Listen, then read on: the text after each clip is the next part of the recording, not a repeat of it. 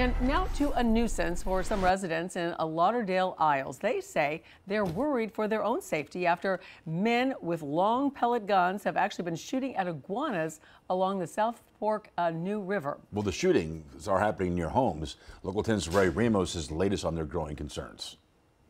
Residents who live in this area tell me without a doubt the iguanas are a problem. But shooting those animals from a boat on this waterway that's surrounded by homes is not the safe solution. I'm swimming in the pool and I hear pop, pop.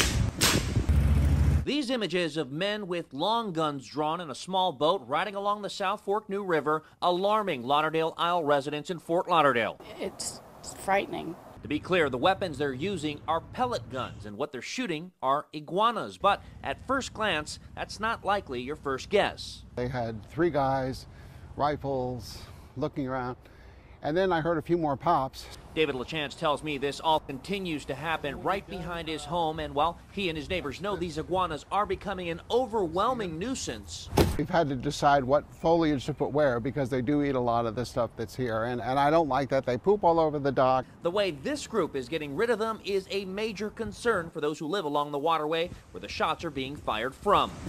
I sent this video to FWC, now investigating the matter, who sent me this statement that read in part, "It's illegal to shoot any projectile over or across the private property of another without permission, including when on a canal. Florida Statute 810.09 makes it a felony offense to discharge any potentially lethal projectile over or across private land without authorization."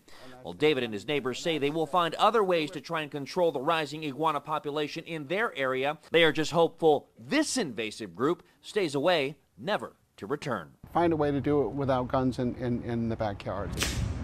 And fortunately, there have been no reports of any damage to any property or any injuries. That's the good news. But that video that you saw right there, well, we have turned that over to the Florida Fish and Wildlife Commission. They tell me that they are continuing to investigate.